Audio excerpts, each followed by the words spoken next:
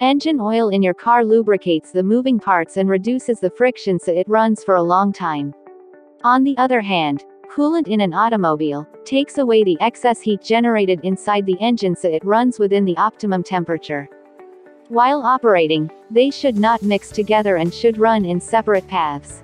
Sometimes a failure can get them mixed together and cause major problems. These are some reasons which cause the oil to mix with coolant.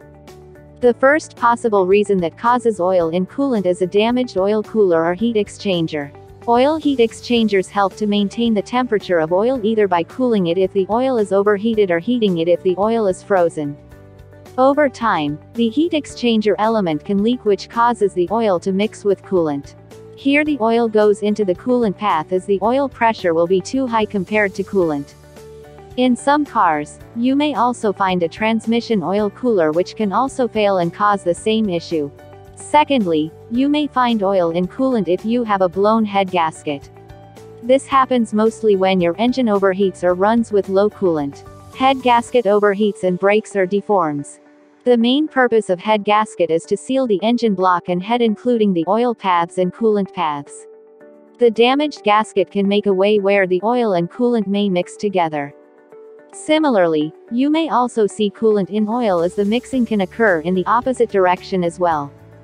Thirdly, a crack in the engine block or head can cause the oil to mix with coolant. It's severe damage which is caused by engine overheating. Any crack in the head or block between the oil feed and coolant way can cause oil to mix with coolant. You may also see coolant in oil, especially when the crack is between coolant passage and oil jackets. The fourth reason is caused by negligence. That is, if you fill engine oil inside a coolant reservoir by mistake. One has to go through the owner's manual and learn which all fluids are used in your car and where it's filled or topped up. Oil in coolant, when left unnoticed, can cause coolant blocks and further engine overheats. Oil in coolant is a mess, and after diagnosing, you need multiple coolant flushing in order to make the cooling system clean.